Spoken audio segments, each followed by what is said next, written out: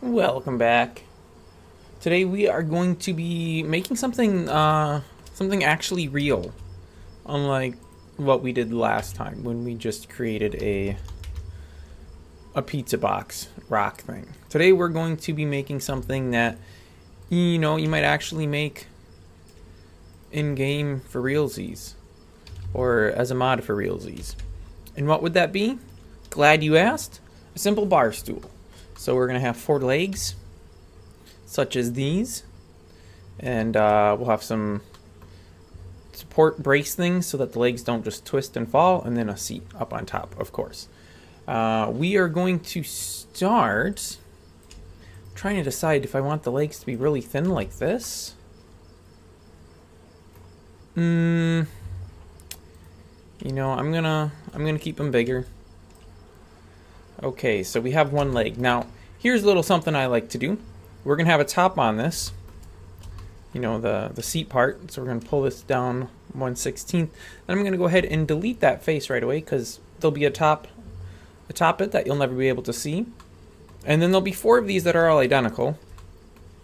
So it makes sense to go ahead and do the UV unwrap, or at least mark the seams for the UV unwrap on this leg before we go ahead and copy it, because that just saves us time later on.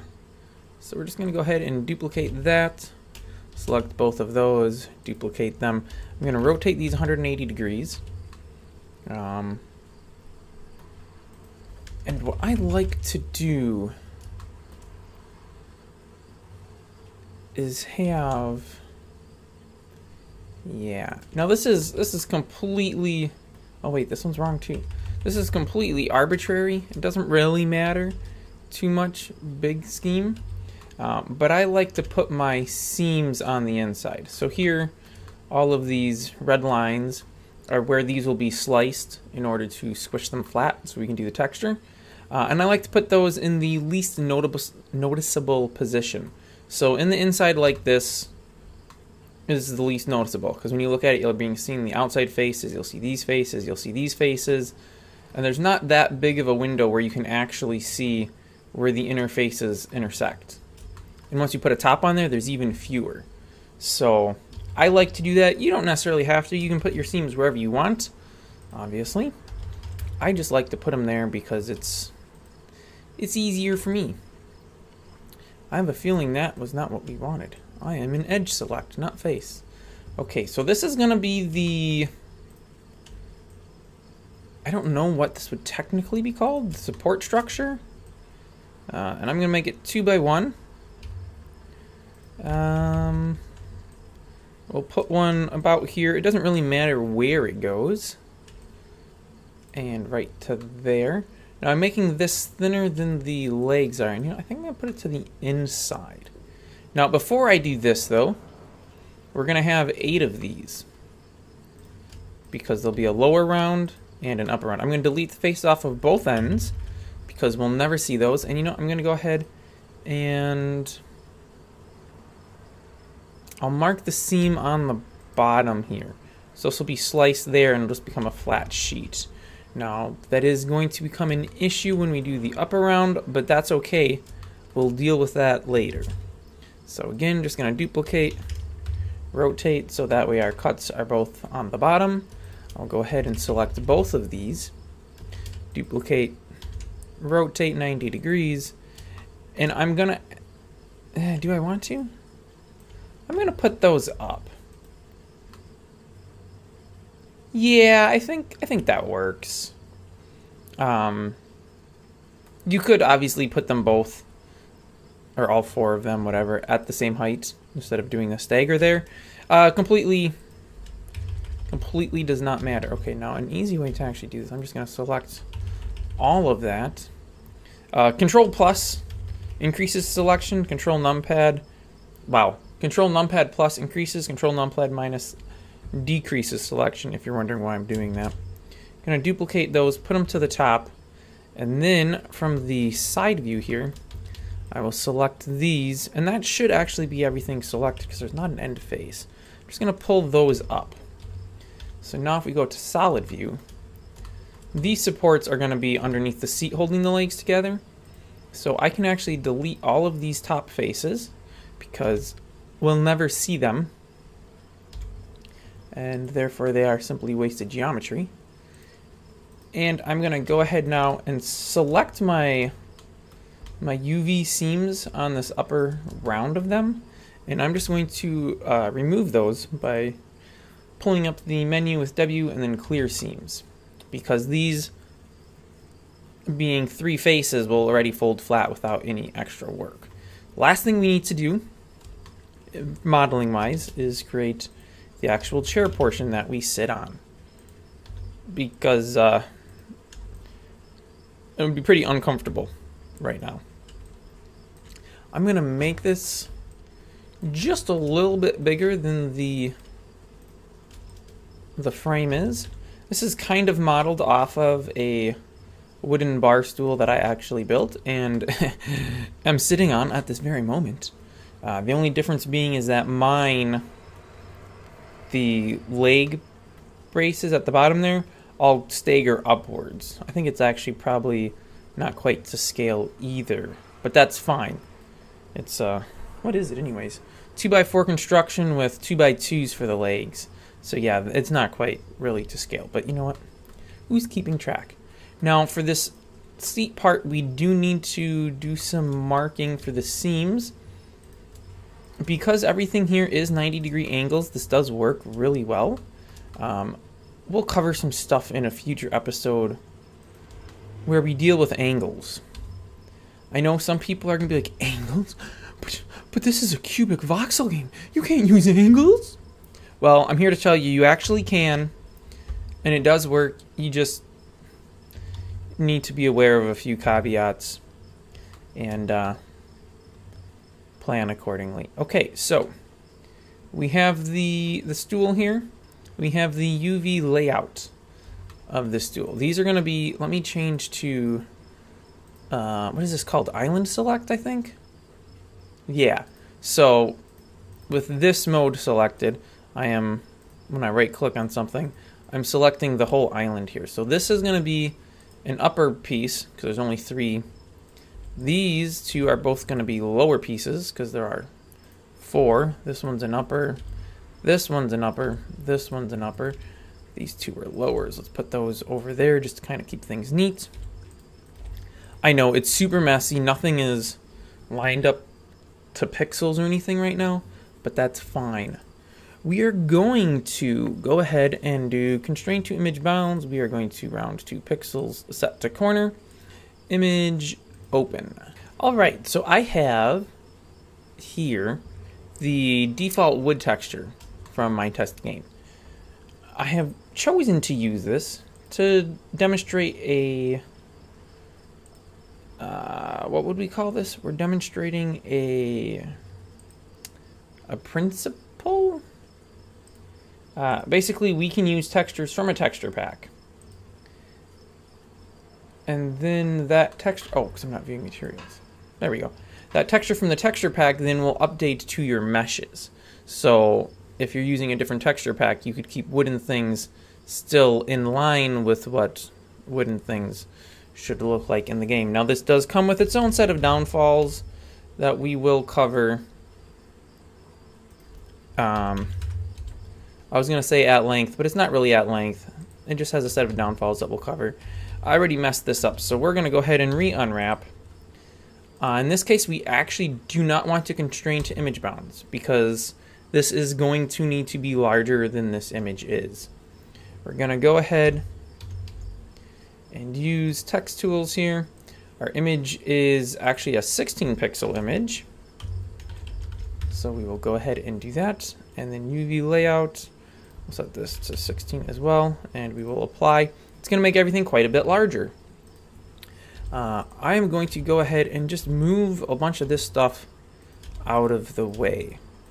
And now, if you're thinking that stuff that's outside of the texture area here isn't going to be textured, well, as you can see, it still is.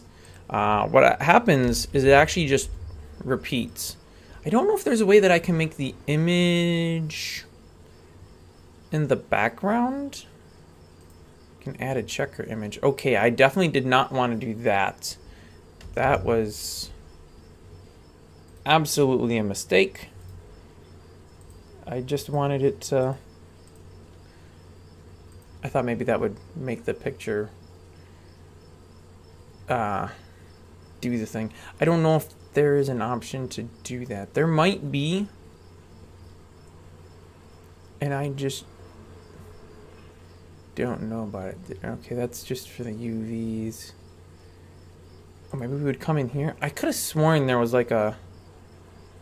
There was a tiling option somewhere. Oh, here is it this repeat image? There we go. Okay, so in the tools menu, there's a repeat image option.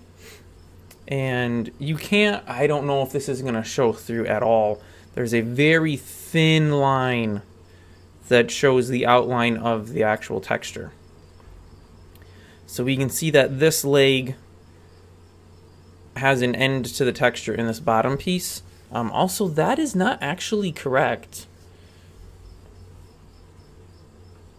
And what I mean by that is it should be there because these are 2 pixels. So this should be 2 pixel square, not offset like that. I'm going to actually turn that off though, because it gets a little much for me. What I'm going to do here is tile these out like so. So now when we look at the legs, the texture on them shouldn't all be the exact same. This one's different. This one's different. They're both... Well, that's unfortunate. So let's go ahead and pull this one up to here. Also, why is that one different? Okay, we're having some issues here. These should all be the exact same. And they're not. I want to say that it should be like this. Right? If we pulled off a 16th. Is this... Why does this constantly do this to me? It's showing the wrong... Yeah, I don't... Okay, there we go. Those are correct. Alright, so now if you look at this side, that and that are the same, which is unfortunate. Okay, you could throw these wherever you want. It doesn't actually matter. So, if we want, let me go back to the island select. I could put it so they overlap like so. So there's a 1 pixel offset. Does that make it look better? It really is going to depend a lot on what your base texture is that you're using. Then these pieces, it doesn't really matter, so I'm just going to go ahead and put them all there, and then these ones I will put all here. Now what I do like to do, okay, you'll see on here, and in this case it doesn't matter quite so much because of what we're doing, but I do like to keep my tops my tops. So these are all the same. The cut here is the bottom, so this is actually the bottom. So if I rotated this 180 degrees, what we're looking at now I think would be right side up, but it's actually still upside down because it's a cylinder. It's a box. So you have one face that's upwards, one face that's downwards. That's just the way it is. And then this, you know, we can make this align any way we want. I'm actually going to put it to the center as best as I can. Which I think 2 pixels, 2 pixels, 2 pixels, 2 pixels, like that. So this way, theoretically, if I were to place this wooden chair on top of a wooden block and then look at it from a top-down view, this would potentially match up exactly to the texture below it. Depending on which way the chair is rotated in-game, of course. You know, if it's this way, well, actually, it was better the original way. And if this was the floor texture, if it was this way and this was the floor texture, obviously it's different. But if it's this way and this is the floor texture, that's a perfect match? No, wait, it looks like it's mirrored. I don't know. It doesn't really matter for this example. We could also do the chair top as a different material, but that again we will save it for another video. So here we go, we have this lovely chair. It's all UV unwrapped. We're using a texture from Default Game. You could be using a texture from anything. So we're going to go ahead and export out this OBJ. Alright, so I saved myself the trouble of having to censor out a bunch of stuff by just collapsing the screens that had the information that I don't want you to see. So again, I'm using the Minetest preset that I have set up that I covered in a previous video. We are doing selection only with a scale of 1. Material groups is checked. Same stuff as normal.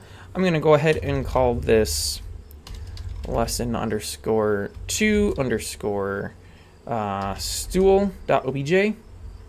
And we're going to export that. Alright, so I copied the assets being the OBJ file that we just exported. And I'm going to go ahead and simply copy and paste because we're lazy like that.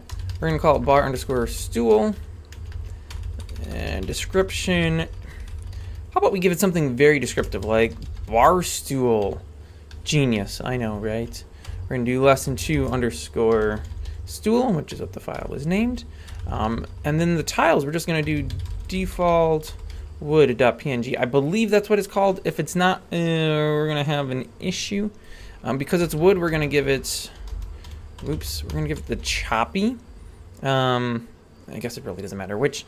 Our collision box is going to be very wrong. So we're going to go ahead and call this, instead of collision box, we're going to call this stool box. Because we're cool like that. And then we'll just copy this.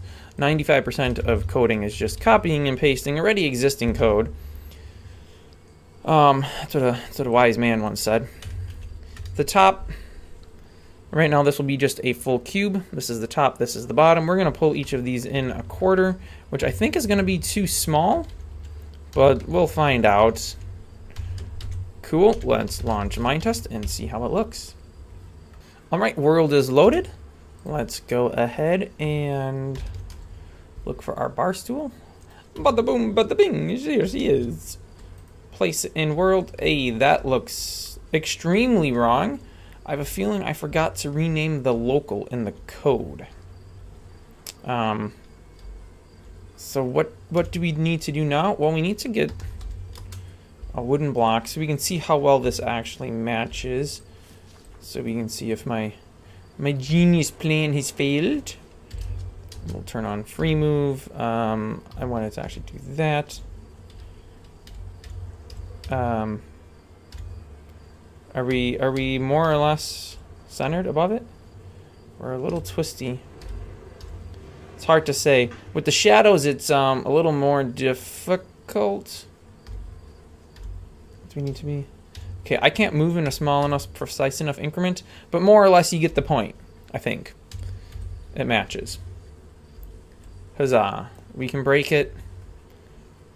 Alright, so we're back. I'm using a different texture pack. This is 128 pixel hand painted by Drummy Fish, I believe is what it was called. And you will see here that the bar stool now is still correctly textured using the wood texture, which is a nice little feature if you're making something that you want to blend in with the source material it would be made from, you know. So like in the case of this stone here, it would make more sense to use the default stone texture. Oh, I'm holding it right here in my inventory. It would make more sense if this is supposed to be a stone to just use this stone texture as the material on it, so it would match to the texture. Because as you change texture packs, this may have somewhat matched to Minetest Game's default textures, but it really doesn't match up to this at all. The wood texture on here, it would look completely out of place being at a 16 pixel resolution when this texture pack's 128. So that's an advantage to using a texture from a texture pack.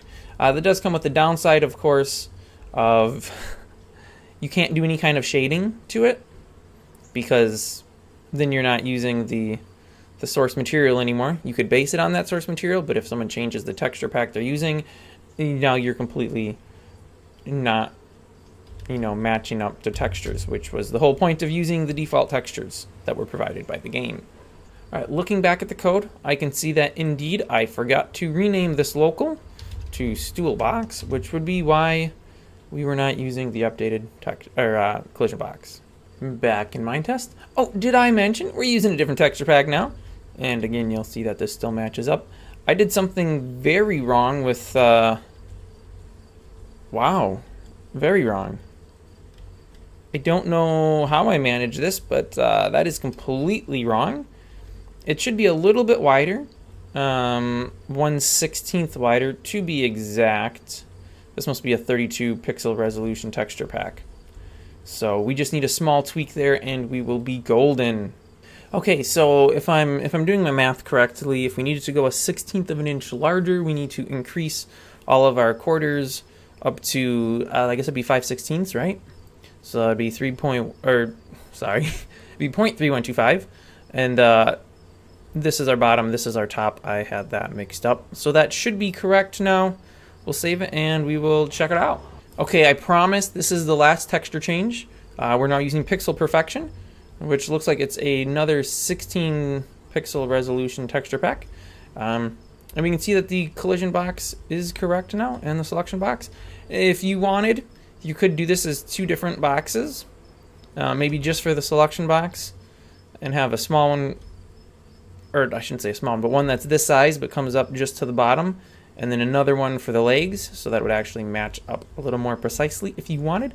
It doesn't really matter for the collision box. I would leave it as just this one, because you can't reach underneath this to collide with that separately. For the selection box, just for visual reasons, maybe you'd want to change that. But yeah, there we go. We have a very nice wooden stool that could also be like a platform that we're storing things on. I must have creative turned on because I broke that really quickly. And that's not tree trunk, but that's fine. So there we go. We have a nice wooden stool with default textures that we're using, so it always matches up to the texture pack. Nice little added bonus there. Yeah, that's going to wrap this one up. Next time, I think we will be looking at doing multiple materials on a mesh.